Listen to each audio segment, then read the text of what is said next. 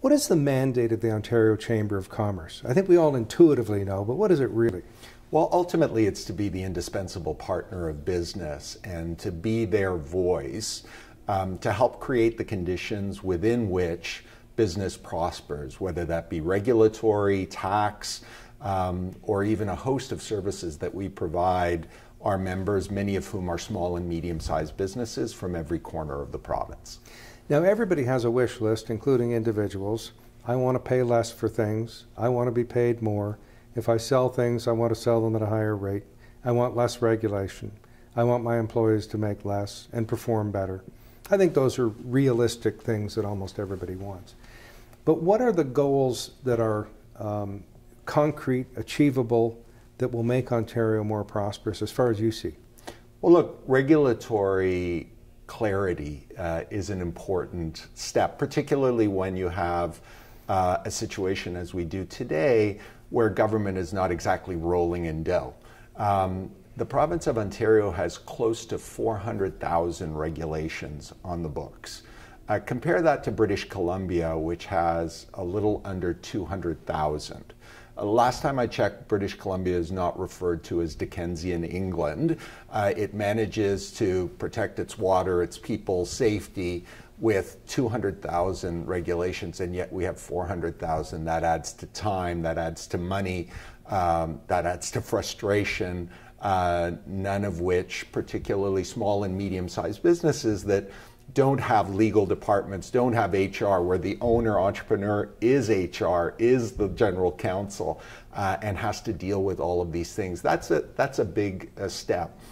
The whole skills issue is something that comes up with the vast majority of our members. For the last 3 years, we've been surveying them in terms of what do they see as the number one obstacle to their own economic prosperity and that of the province. And over 75% of our members list the skills gap as that number one issue. And that's not just a government issue, it's not just a schools issue, it's a societal issue as well. We have all kinds of problems with respect to skilling and reskilling our people in an economy that is rapidly evolving. Now, your members are not talking about CAD/CAM robotics and using a brace and bit and being able to use a slide rule. They're talking about computer skills, I assume. Well, they're talking about a wide variety of things. Yes, you've got a Shopify in the Ottawa Valley that's concerned about where their next computer programmer or software engineer is going to come from. But you also have the construction firm or Bruce Power or OPG or Metrolink saying, where are we going to get the skilled trades to do this $144 billion of infrastructure spending over the next 10 years when the average age of a journeyman, and you pick the skilled trade, boilermaker, electrician, carpenter, plumber, is nearing 60. We've got a clear and present danger in the economy on that front. And just to be clear, these are Red Seal sanctioned, certified trades whose work we know is safe and good and up to par. 100%. Well, isn't one of the problems that I believe we have 200 apprenticeable trades in Ontario.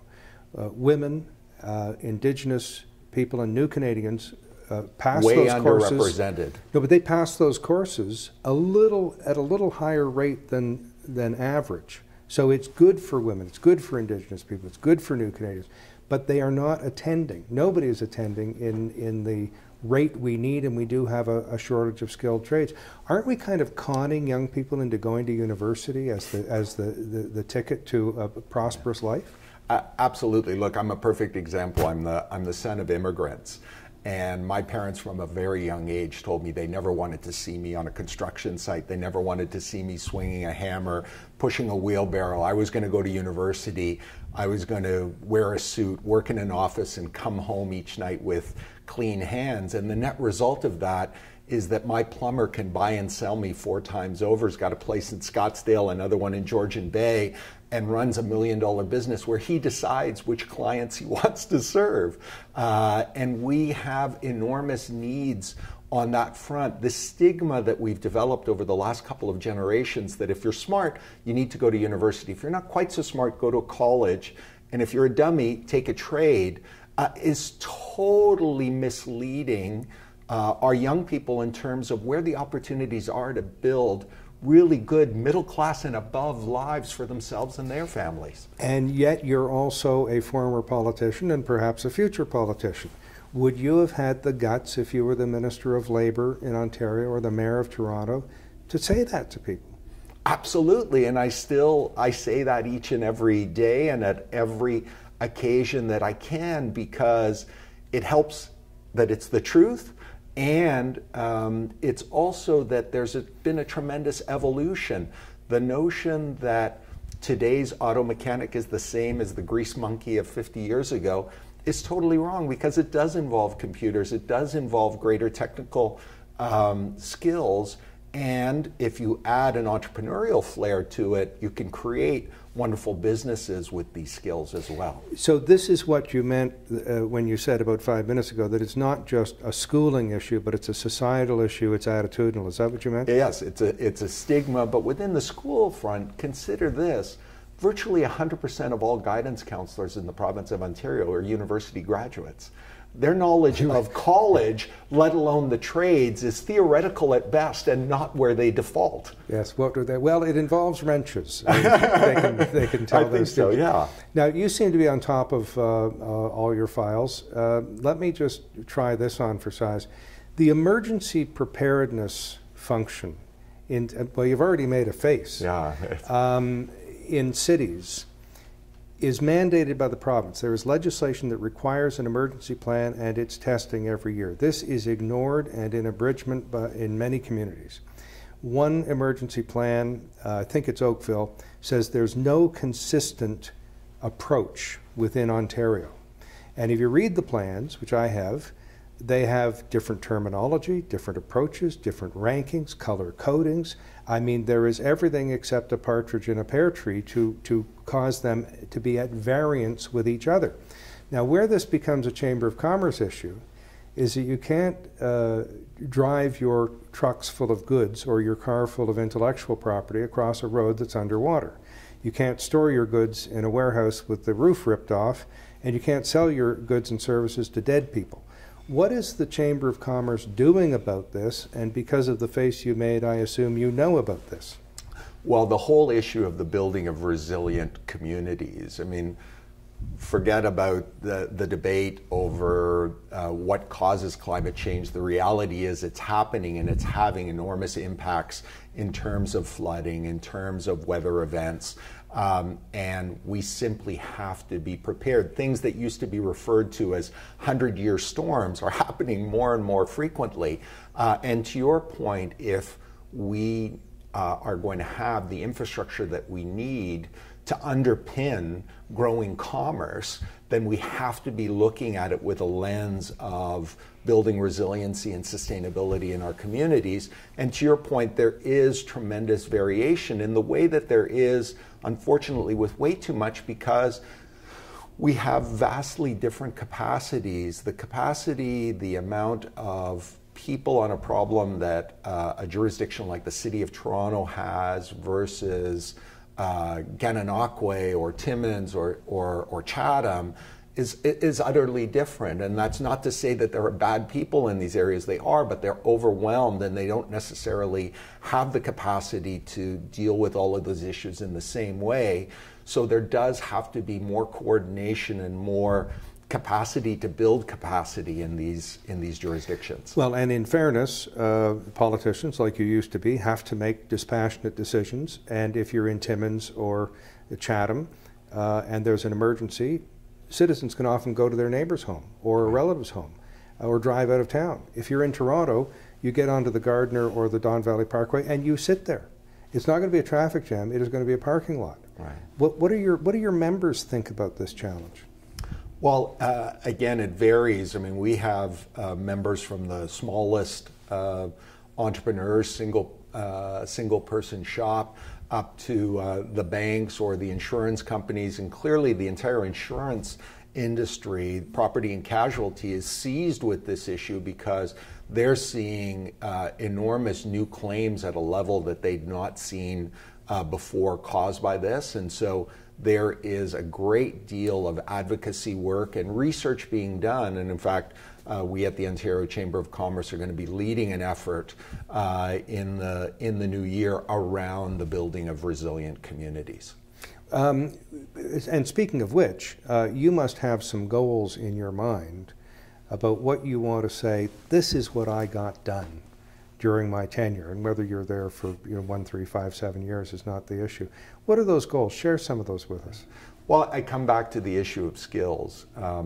I believe firmly that the jurisdiction in the world that figures out not just how to skill our young people, but continually reskill over the career that will be more varied for our population than ever before. The notion that you're going to spend 35 years in one organization and retire with a gold watch is virtually history. So to the extent that I and the Ontario Chamber of Commerce can have a role in advocating and pushing to solutions on that front, I think would be a tremendous legacy to leave. Now, tremendous goal, and that history you speak of is ancient history. Alvin Toffler's book, Future Shock, 1973, said exactly that. We are into serial careers. If you think you're joining an organization for your working life, forget it. Funny that we're still addressing that and haven't got our minds around that totally yet, eh? Well, stigmas are hard, and patterns of life are hard, and institutions like even how we educate. We developed systems of education that were built in a time of an agrarian society. So you wanted, children free to help on the farms in the summer, and the timing, the hours of work, the weekends off. The notion of a 4-year university career or college career, and then forget it. Yeah, and then you're fine for the rest of life.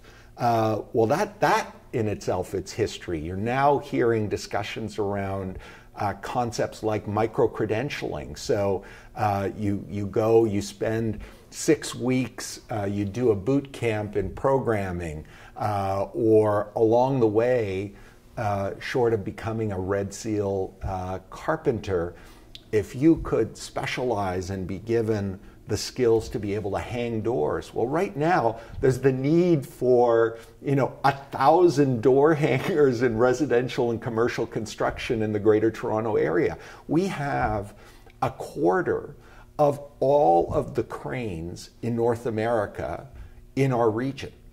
You need the next 3 fastest growing cities in North America to total what we have in Toronto today. So there's a remarkable amount of work going on and need for people with these skills. I wouldn't be doing a good job if I didn't do 2 things before you leave and get back to the conference. 1, anything else you wanted to discuss which I didn't raise? Well, I think another big issue that we need to do a much better job at is the issue of trade. Canada proudly states, and our federal politicians of all political stripes, we've signed more free trade agreements than any other country in the OECD, and that's true. But until and unless you focus on enhancing your own productivity, you're not actually going to be able to optimize the impact of those trading arrangements. We just celebrated an anniversary of the signing of CETA with the European Union, and container traffic volumes in the Port of Montreal are up double digits year over year, but far more of that is European companies selling to Canada versus the other way around. We have for too long been very comfortable in our relationship with the US, and to the extent that we think about trade north-south. We need to understand, and one thing President Trump has taught us in no uncertain terms, is that you can't take anything for granted. And so Canada needs more friends, more trading relations. We need to do a better job on that, and the first step towards that is to reduce all of the barriers we have between provinces, because we're already a small economy as it is. We don't need to make ourselves smaller through our own steps and make us less competitive in the rest of the world? Well, interprovincial trade barriers would be a whole other interview. You'd never get back to the conference. Secondly, speaking of ancient history, 1971, I think it was, a free foreign policy for Canadians, the so-called third wave. We were going to trade with Europe and Japan and Asia and be an Asia-Pacific country. Didn't quite pan out. You're still arguing for that.